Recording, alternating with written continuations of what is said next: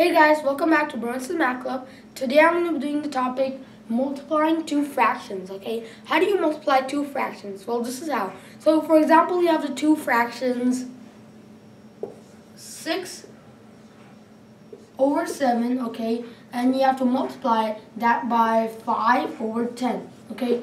How do we do this? Well, the first thing you need to know that whenever you're multiplying two fractions, you simply multiply, okay? There is no doing anything else, okay? Simple multiplication, and that's why this topic is the easiest of all. I guess this is what I think, is that this topic is the easiest of all the things we're going to do.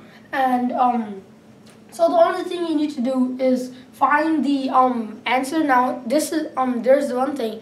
The answer could be either an improper fraction, and so you have to make it into a mixed number, and it could be a fraction with two same numbers, then both the numerator and denominator, they're both same numbers, and you have to make that into a 1, okay, or a whole number, okay. So this is how you do it.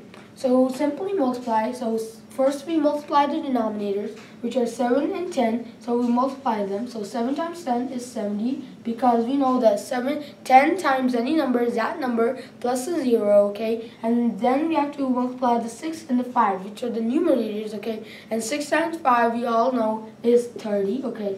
So 30 over 70, okay?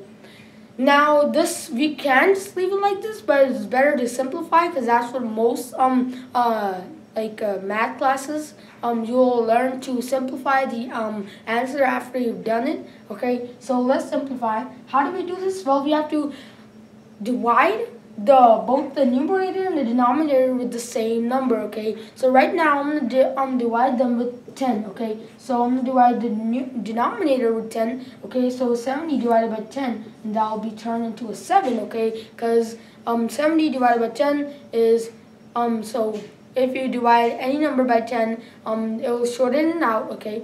So you cut the zeros, okay? And now we do 30 divided by 10, okay? And we know that 30 divided by 10 is 3, okay? So 3 sevenths is the product for our multiplying two fractions problem. And this is it for this topic.